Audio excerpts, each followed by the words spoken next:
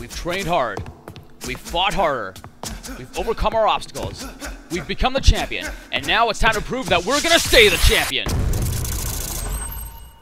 Ladies and gentlemen, boys and girls, children of all ages, Channel 84 proudly brings to you the return of Punch-Out for the Nintendo Wii.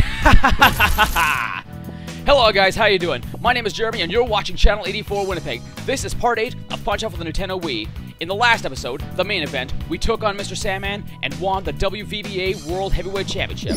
As you can see, we have won all 3 titles, and now it's time to defend the golden title, the World Championship, against any and all challengers. So let's get straight into the action.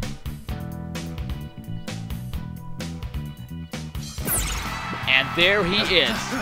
Golden Gloves himself, Little Mac, the reigning W.V.B.A. champion. Enjoy while it lasts, Mac, because who knows, with the challenges you've got to face, your title reign might not last that long, because our opponents are going to really bring the pain. Yes, even Glass Joe. As you can see, having lost 100 matches, he's got headgear now. And truth be told, if you lose 100 matches, you can also gain headgear for yourself. But I'm not that bad of a player, and I'm not that reckless to even do so. So I doubt you'll see me wearing the headgear. Anyway, let's jump right into the first title defense of title defense mode. Glass Joe can actually be a little tricky this time around. He can throw fake outs, and his headgear makes it impossible for you to land straight headshots.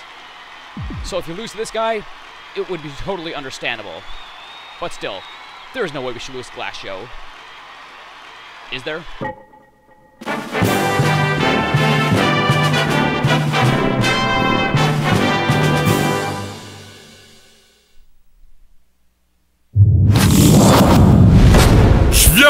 Te chercher. Allons enfants. Alors, t'es en forme? Take that! Get a quick start. And loop him into a pattern where you can knock off his helmet. Keep racking up stars. And this will be an easy knockdown for you.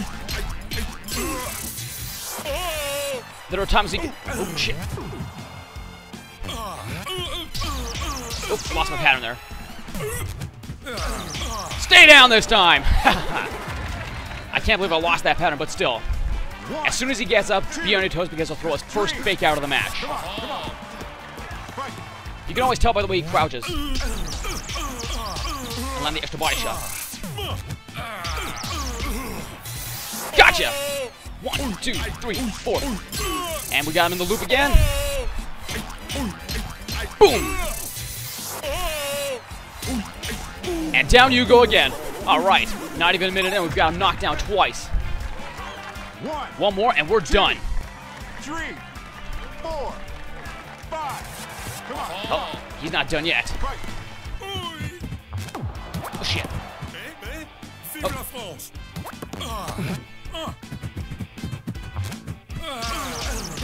That all you got?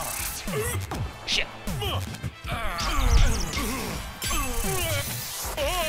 Gotcha! 1, 2, 3, 4. Start and kaboom! 1, 2, 3, 4. Once again. Down you go! Woohoo! Eat it and smile, chump. Ladies and gentlemen, still the W.V.B.A. champion, Little Mac. You're the champ, son.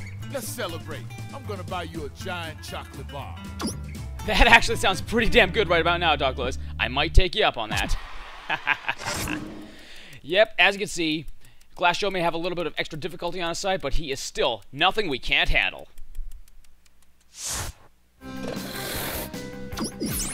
I think this time around, since the fighters are going to be a little more difficult, I'm going to stick to a one-fighter basis. Who knows?